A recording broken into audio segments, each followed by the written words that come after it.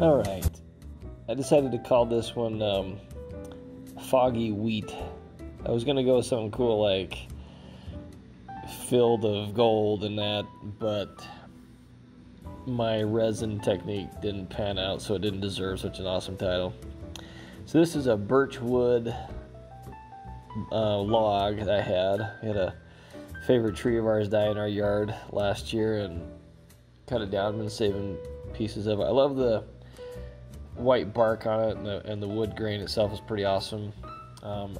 As you'll see by the end, I've managed to destroy all of the bark, at least the white part of the grain, and it left some of the underlying colors, which was pretty cool. But I didn't really figure on the resin sticking to the entire thing and having to remove all of the bark to get rid of it. So, oh well, you live and you learn.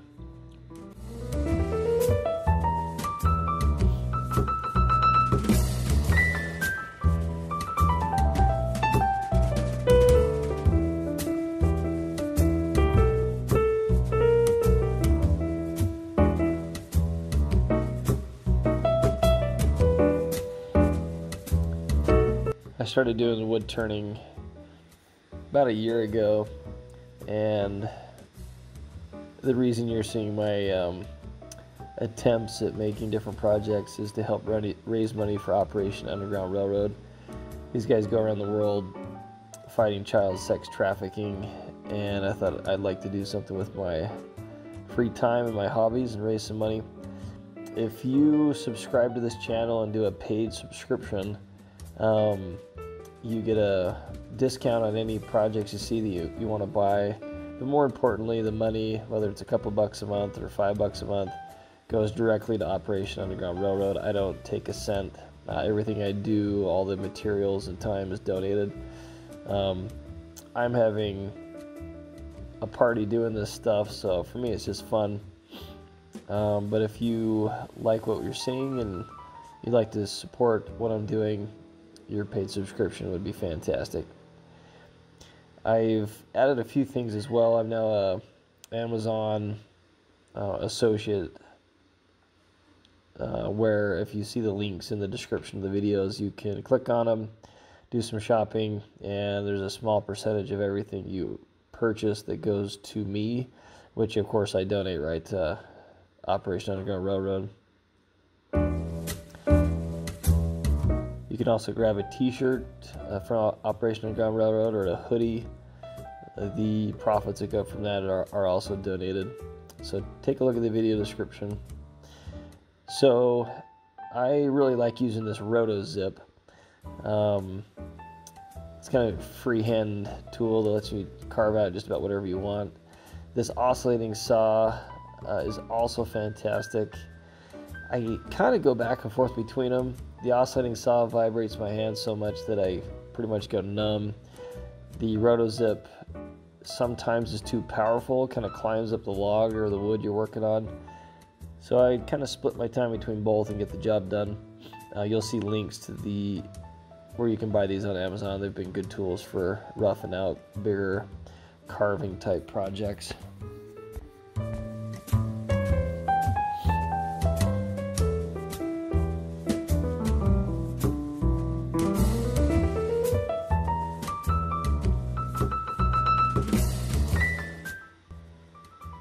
I had this idea a while back. I love the image of wheat in bundles, and I thought, how can we use this to, how can we use a bowl to highlight the beauty of wheat, you know, kind of the harvest thought. There's a lot of symbolism when you see the wheat. This is my Wen sander. It's a file sander. I really love this thing. It helps you get in tight corners. The sandpaper is quite cheap. You'll see it come off a couple of times here, but it actually works out pretty well as long as you don't pinch it in a corner too much. This thing's just really well designed. I beat the crap out of it all the time. It never overheats. It just goes and goes and goes. And you can get all the different kinds of grits for fairly cheap. So I've been quite happy with this. I'm always looking for better options for sanding and carving in tight corners. The more intricate my projects become, and I really liked it. Between this and this oscillating saw, I've had some pretty good luck.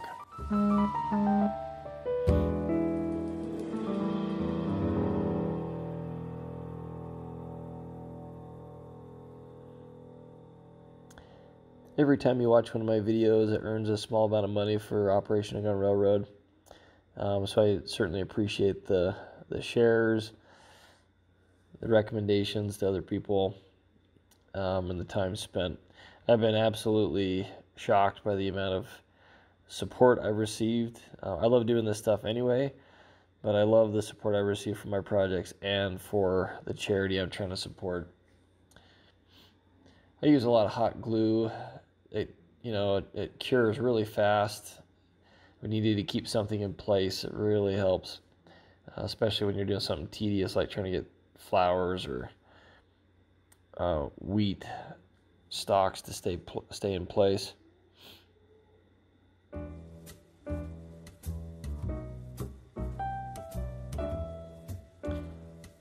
I just turned 40, and it's pretty humbling to see the top of my head getting a little gray there, or a lot gray, as my kids would say.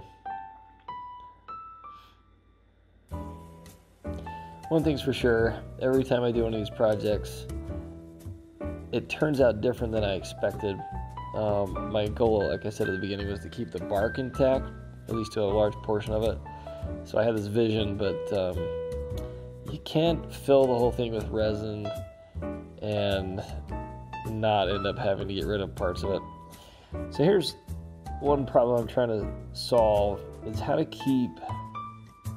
save resin, how to keep from wasting a ton of it, how to keep the makeshift molds I'm using from sticking, and so on. And so on previous projects with the vine bowl I used saran wrap, and the problem is you pull that tight and it kind of pulls into the holes a little bit, so you end up having to turn a lot of wood and resin off of there to get rid of it. So I'm thinking this time let's do cardboard. It should keep its shape a lot better. And as long as you, in this case in the middle, stuff it full of a leak-proof bag, that should keep, save myself gallons of resin from having to fill in the middle that I'm just going to turn out anyway.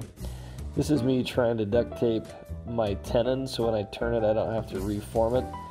This totally failed. Afterwards the resin leaked all through the duct tape. I need to use a stronger type of duct tape.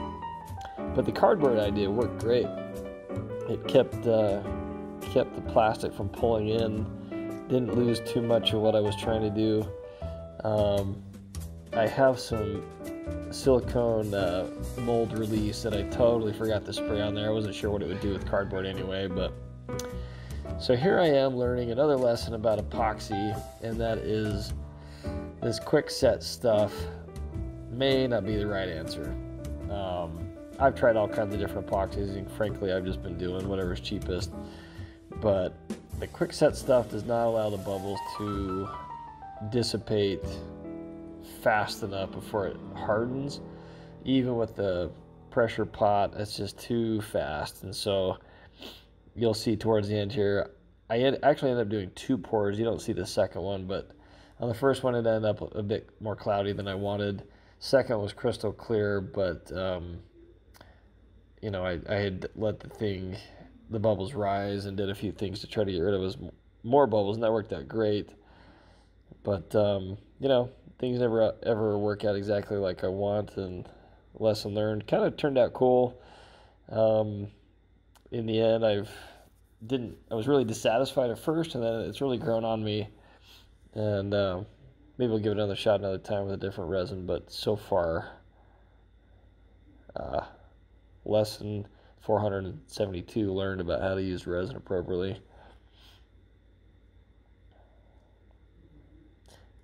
You probably noticed there I had to chisel away my tenon, which really disrupted it, and I fought keeping this thing center on the lathe the whole dang time.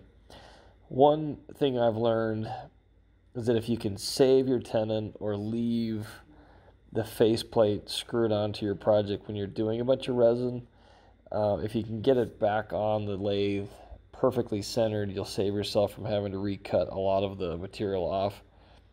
So I'm kind of trying to figure out how to do that best. I liked this idea a little bit better than putting my faceplate in resin and ruining it. So, I don't know. I got to find some tape that won't leak, apparently.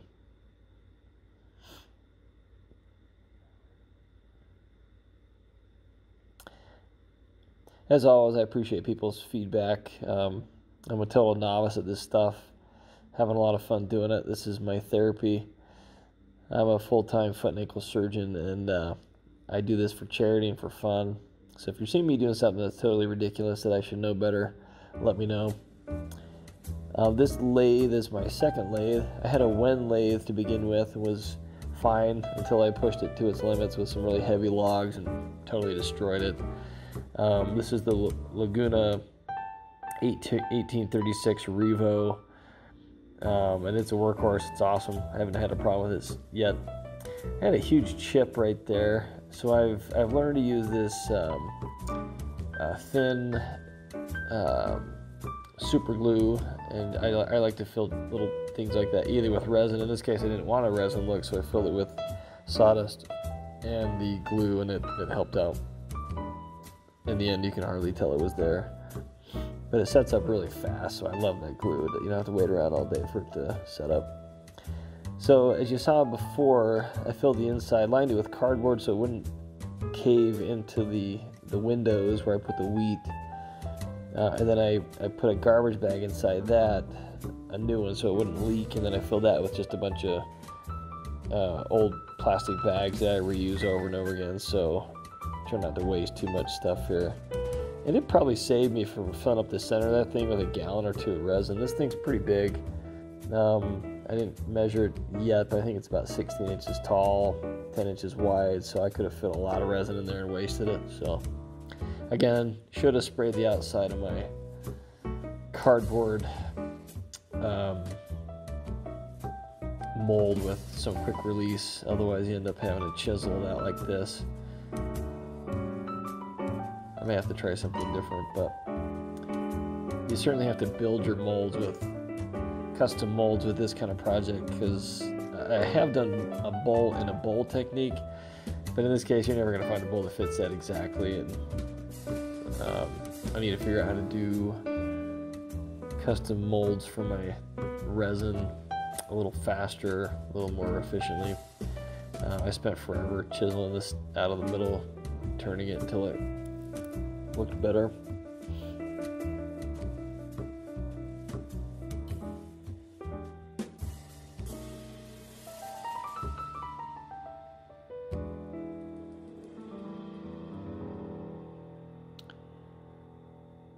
Big shout out to the folks over at Woodcraft.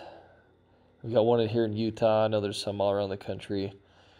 Those guys are awesome. They've got everything you need for wood turning, resin, tools. They're not supporters of my channel necessarily, but they've done a great job. I did just receive a sponsorship from totalboat.com. That's TOTALBOAT. I just got their resin in the mail that they've donated to my project. Haven't used it yet on a project. I got it after I had poured this one, but I can't wait to use it. It's a deep set, slower setting epoxy that's designed for thicker projects, up to 2 inches, I believe, is what I read. And so I'm excited to try that. I'll see if I have better luck than I did with this resin. Again, anything I receive, any sponsorships I receive for this crazy hobby of mine, I donate to Operation Underground Railroad.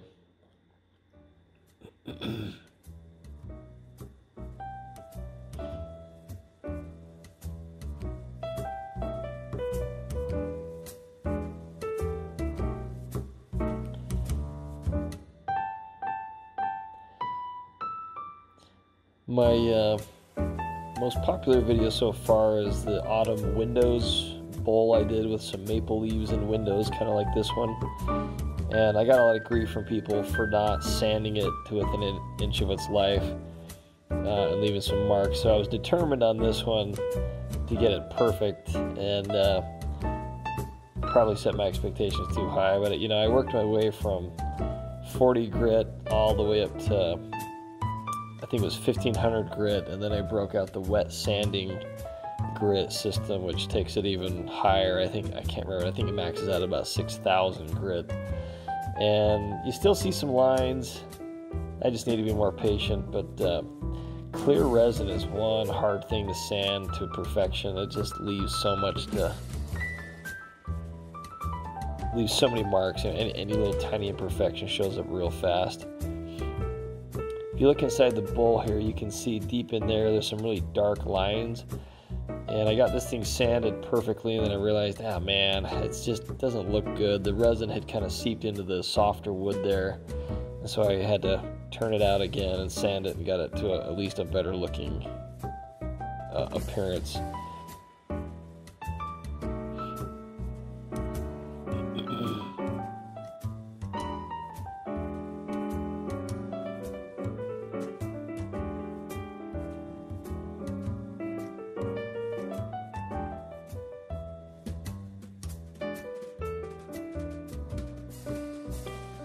If you look close, you can see some worm marks in the wood.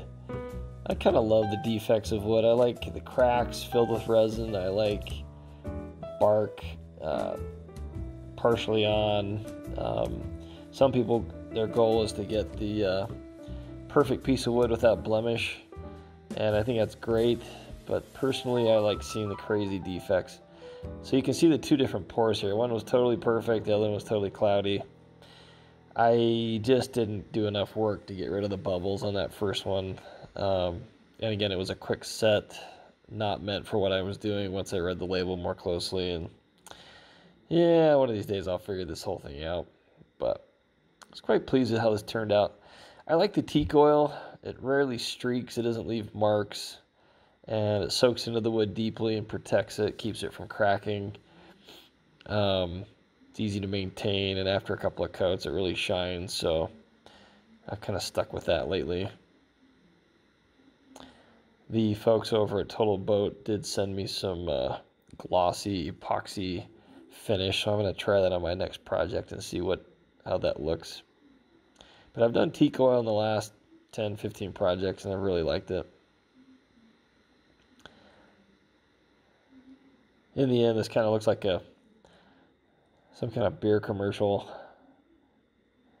Several people kept commenting that it looks like it would be a great dispenser handle or something like that for a bar. I don't know. It's kind of a clever idea. But when my wife and I got married, one of our songs we danced to at our wedding was Sting's Fields of Gold, and I was trying to honor that and wasn't too happy with how it handled, so I named this one Foggy Wheat. I'm going to try to do that sweet memory of ours a little better justice next time.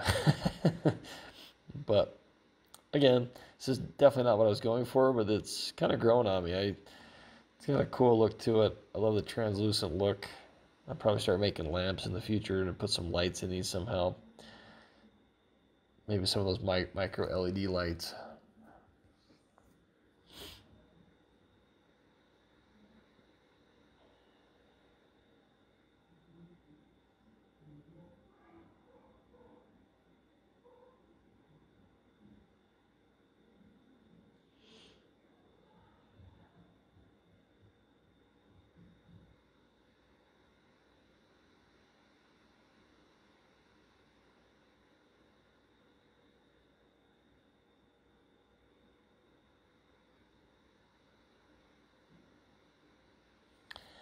Once again, I really support you guys'.